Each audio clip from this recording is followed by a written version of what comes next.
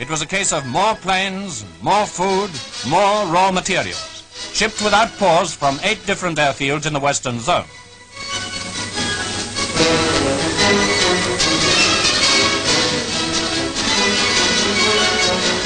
Month after month, the tempo of flights was stepped up, and by Christmas, American and British planes had made 100,000 trips and carried a total of 730,000 tons into Berlin.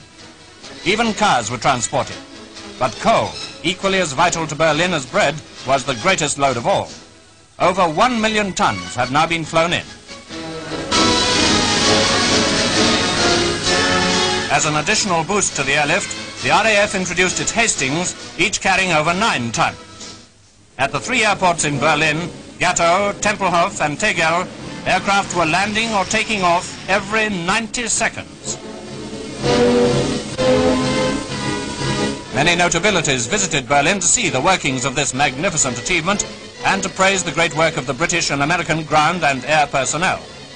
Chief of the Air Staff, Lord Tedder, and the Foreign Secretary, Mr. Bevin, whose diplomacy was much aided by the success of the airlift. He added his tribute when he visited Berlin on the eve of the lifting of the blockade in May 1949.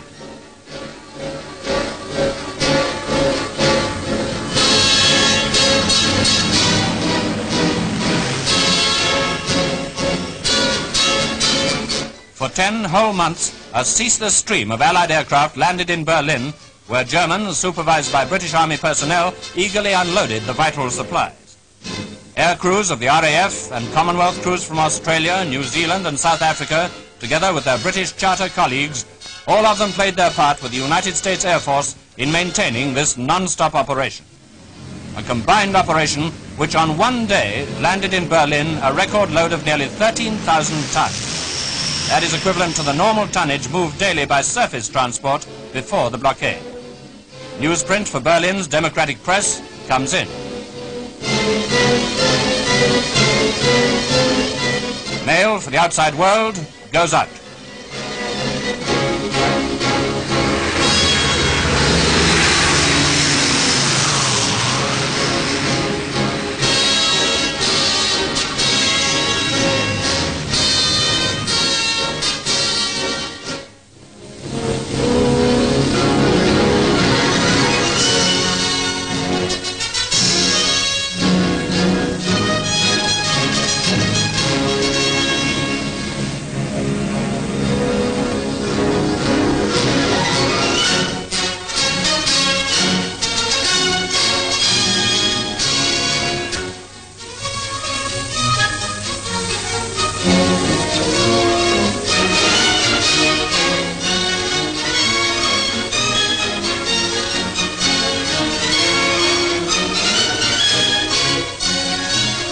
Yes, the life of Berlin has been maintained, but not without the loss of 43 airmen